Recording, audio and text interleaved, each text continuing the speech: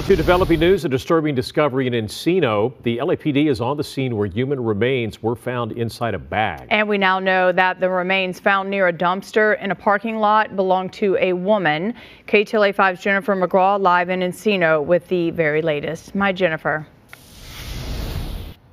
Lou and Glenn, good evening. Yeah, around 6 o'clock this morning, a man that was going through the garbage looking for recyclables stumbled upon the body. And as it turns out, this is far worse than expected.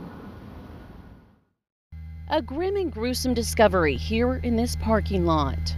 Officers responded, and they were able to verify that there were human remains inside a black bag. Detective Efren Gutierrez says a woman was found wrapped in a plastic bag and dumped in a duffel bag here in this dumpster.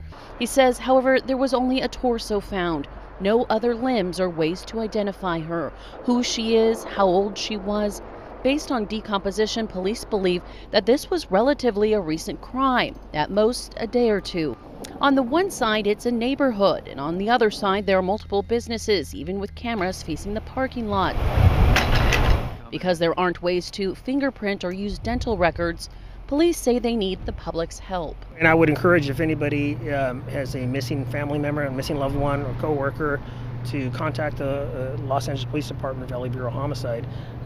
So as of now, we don't know who she is or what area she is from. The next step is to try and catch the killer, because at this point, what happened is unknown, but police say there are clues. If a murder suspect is dismembering a body, it's to delay identification.